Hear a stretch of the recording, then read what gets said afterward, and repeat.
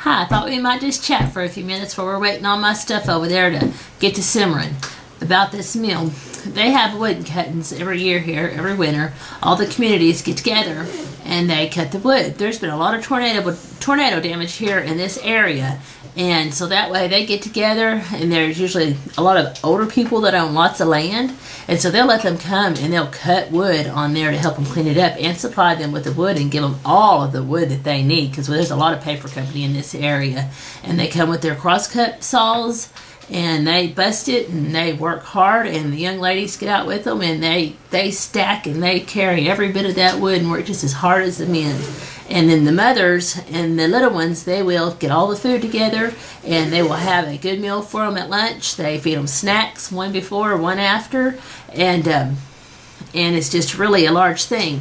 And about 3 years ago, they did this for us over when we lived on Russell Creek, and they cut us enough firewood that lasted us that we just finished it up this year. That was how much wood they cut at a time when they cut it. And this year we've had a little bit extra brought in just to kind of top us off. But I took this casserole down there and they just gobbled it up, because by the time me and the kids got there to get some, it was gone. There was more food there, plenty of more food, but for some reason this certain dish was gone first. I guess they never tried it before and they kind of liked it, so I think that I might try this one more often. Now we'll go over here and check our food here in just a few minutes. Just thought I'd give you that little bit of tidbits. And just one more thing I want to let you know.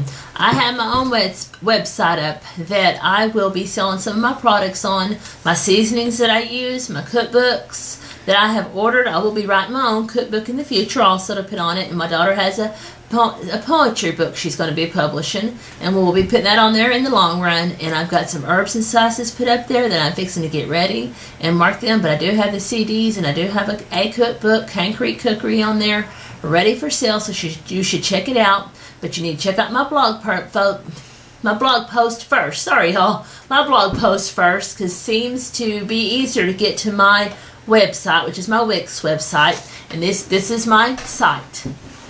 It's Misty's Kitchen blogpost.com,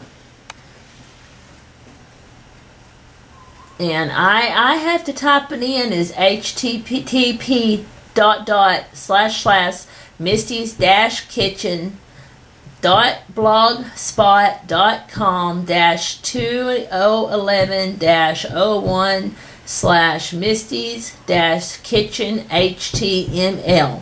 And when I go there, it also brings up my website, which is www.wix.com/misty6/mistys-kitchen. Kind of long, kind of confusing, but until I get everything set up a little better, this is what I've got.